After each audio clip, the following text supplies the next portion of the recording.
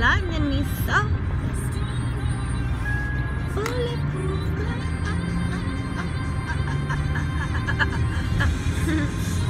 You shoot me down, but I won't fall.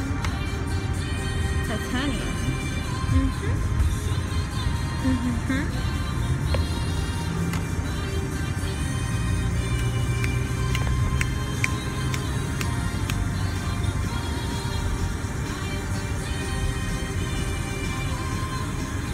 Thank you for tuning in with the Enchantress. That is me, the Babbler. That is me on this revolutionary high of an uprise at this time. So guys, I hit record because I'm obeying spirited thirst wishing to express itself through my vessel, and I'm learning to be more open in my own experience by sharing 888, which is my life path number here. That car in front of me, 888 It's no debate. What was I saying? So yes, in full honor and alignment with my finer tunings, with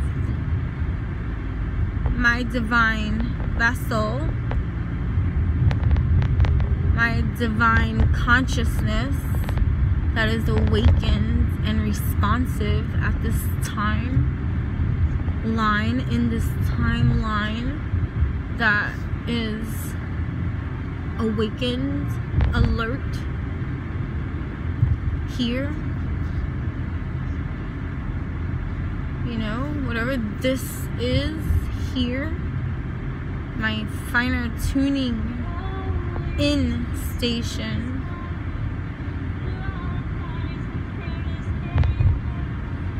guides me, or maybe it's the schizo inside of me that tells me to press record. And so here I am, pressing record, opening another portal door of healing that comes from this leveling of revealing that happens here. If you fail to see, this is my heart bleeding before you. This is me driving. I'm not on my knees.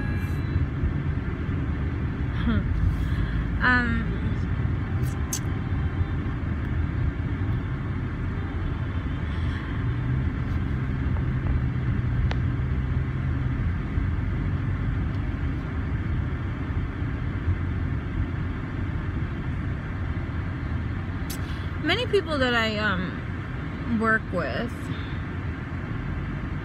or those that come to me, you know, have gone through it in life, in whatever shape or form that they're gone through was. And it's always been that way. And up until I bring up my history, if you check out Bad at Love parts 1 and 2, you can get the reference to our timeline. And even if you don't want to go beyond this level of existence and just speak of this lifetime that you are conscious of and that you can vouch for in your perception, you know, because that's all a matter of mind funks, you know. That's a deep throat though, so we're not going to go there in this video. You know,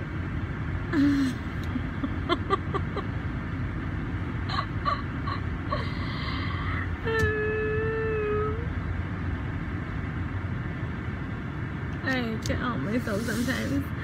But anyways, everything is a matter of perception of whatever reality you believe you exist on or in, or whatever it is that you're journeying to comprehend for you, that is for you.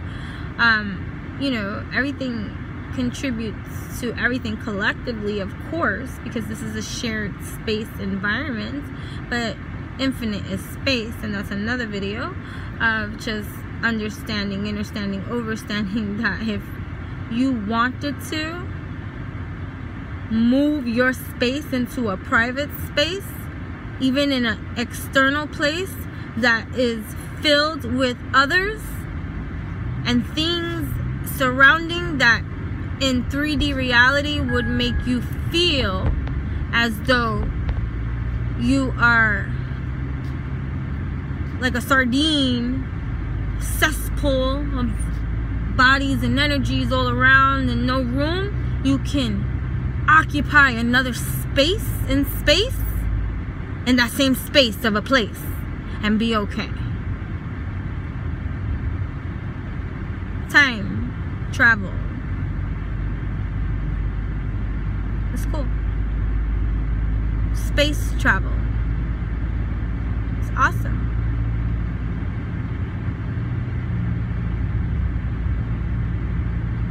Higher octaves of perspectives and processing.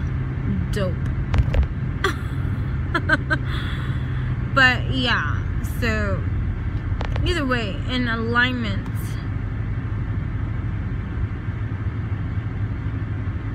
and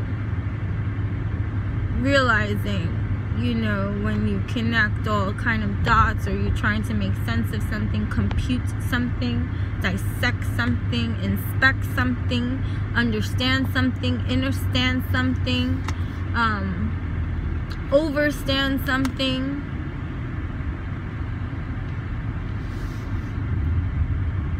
depending on the leveling of your interest, curiosity, evolution. It's all a matter of everything, you know.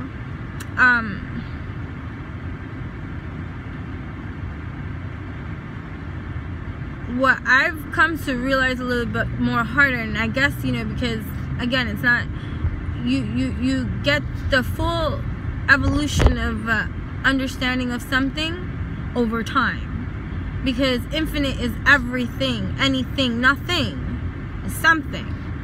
So like the moment your curiosity is piqued in any kind of thing, even if it's a person or whatever, the curiouser you are,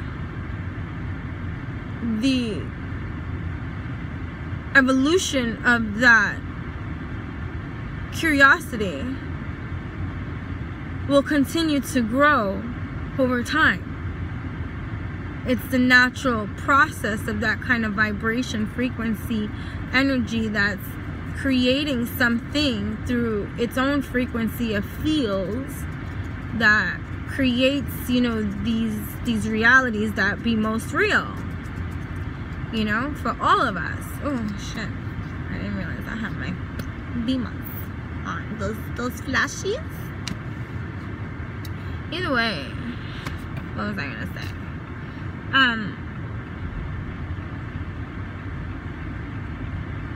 Most times when people encounter me in any kind of leveling of a deeper level of degree, like this is not superficially,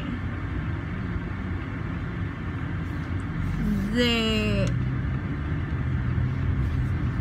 never would guess my history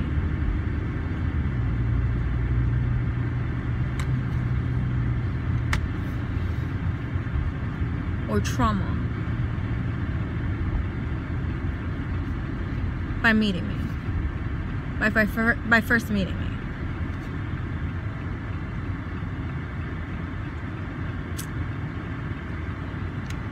And yeah, trauma, victims, you know, or whatever, or just, you know, disassociation with a lot of like reality and self, and just, you know, not happy. I draw that. If we look at the my timeline, my history, you can understand why that would be in my auric field of attraction.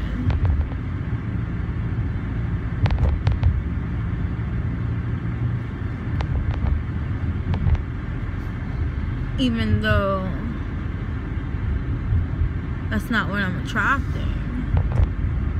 It's just magnetic. It's just a whole bunch of things that just are pieced together in one serving that just is. It's just like when people be like, oh, that's negative, that's positive. You're giving it the negative and positive. Negative and positive exist regardless if you charge it or not, identify it or not. Like, you know, like, that's going off too, but there's just so many things that filter through a lot. And just, you know, anyways, coming to like focus.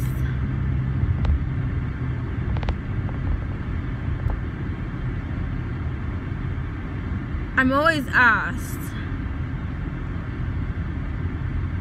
how can I be so positive? How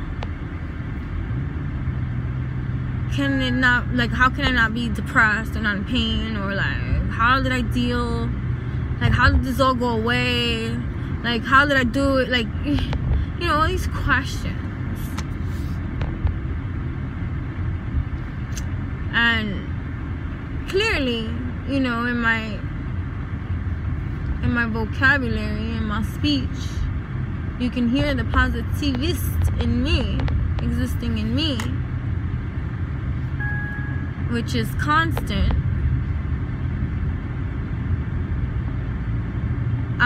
The balancing act of all of it, for even just myself as an individual who has to go through, to get through, to rise up, to, you know, that's what's up. You know, and then to be able to articulate it in a way, in a form of expression that is understandable, like relatable, helpful. You know, there's a lot to all of what we do, in everything that we do.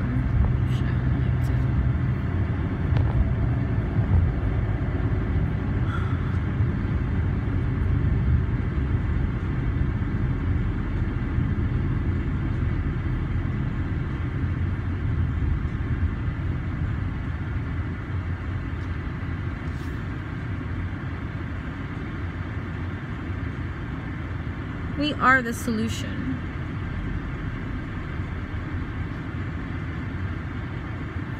To everything we seek. Go ahead, go, buddy. 'Cause you're like a thirst bucket.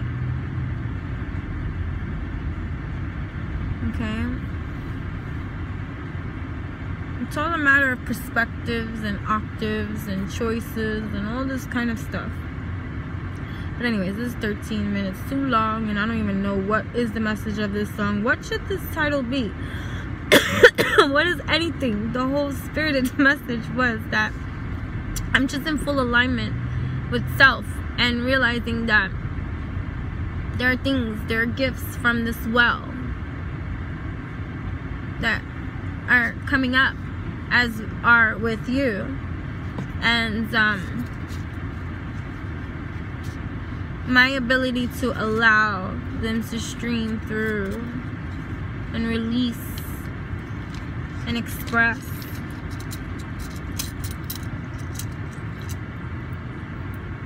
is a beautiful thing.